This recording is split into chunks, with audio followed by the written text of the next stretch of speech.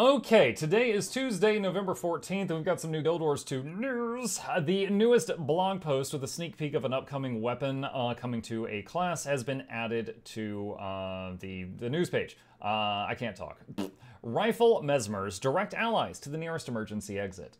They did already say in a stream a while back that the staff on the warrior and the rifle on the Mesmer. Actually, I don't think it was a stream. I think it was an interview. But in any case, they said that they were going to be support-oriented weapons. So let's see what this is. Hey everyone, my name is Taylor Brooks. I'm a designer on the Skills and Balance team here at ArenaNet. Expanded weapon proficiency is coming in 2024 during the second major update for Guild Wars 2 SOTO. Each profession will have access to a new weapon.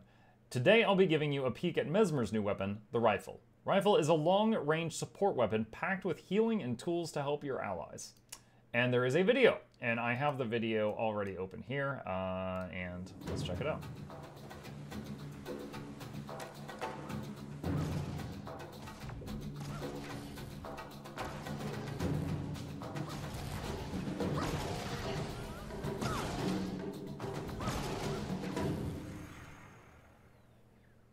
All right, first off, I'm already disappointed because I wanted to see the rifle fire clones.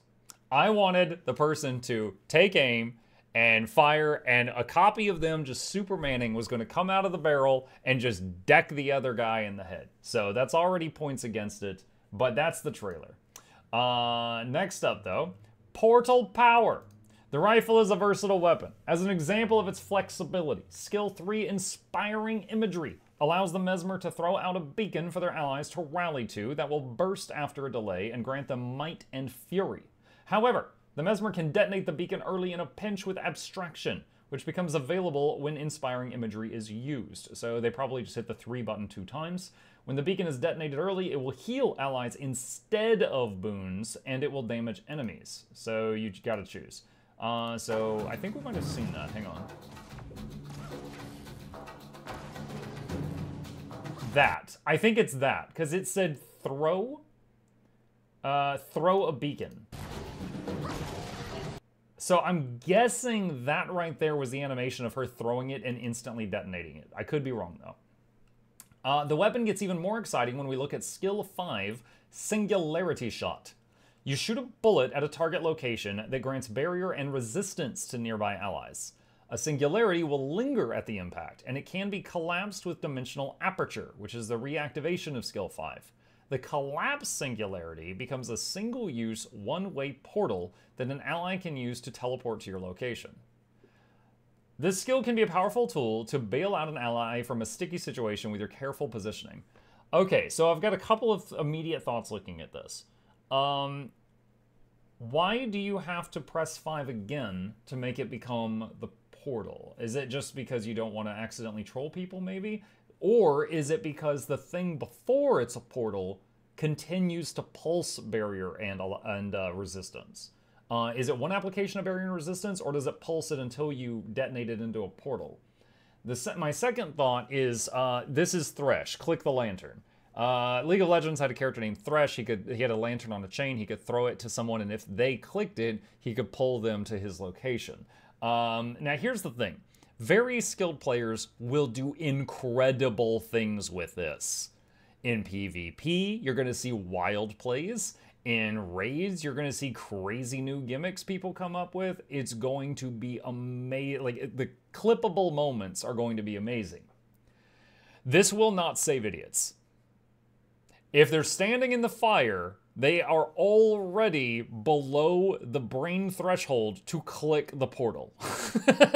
This will not save stupid people, because this requires stupid people to do a thing. And they're already not doing the thing. They're not doing the easy thing. They're certainly not going to do the hard thing. So this will be incredible in, like, organized groups of any game mode. This will not make a difference when, Billy is standing in the fire. Rifle will open support options for Mesmers and provide interesting decision points for players in moment-to-moment gameplay. You'll be able to try out all of the new upcoming weapon and profession combos during the expanded weapon proficiency beta event starting at 9 Pacific on November 28th and ending at 10 p.m. Pacific on December 3rd. Please note that since this is a beta, there will be placeholder UI art and audio assets for some of the weapon skills. Be sure to tune into the expanded weapon proficiency preview livestream on November 27th at noon Pacific, UTC-8, to get a more in-depth look at all the new weapons. And then there's a picture of her with a clone. So we know the 3 throws a boon thing, and if you hit 3 again, it detonates and becomes a heal and damage thing. The 5 does a barrier and resistance thing, and if you hit 5 again, it becomes the portal. We do not know anything about the 1, 2, and 4. One of those skills makes a clone, makes a gun buddy. So that's what we know so far. As a support enjoyer, I'm very interested to see where this goes.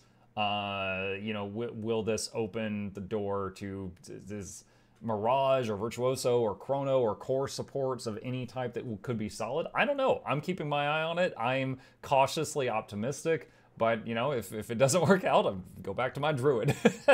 So we'll see. If you've got any questions, problems, thoughts, concerns, anything that you think I've overlooked, because I'm not a Mesmer main, just sharing the news, leave it in the comments down below, and so others can see it. And we'll see you tomorrow for the next one. I believe we've got 4 left.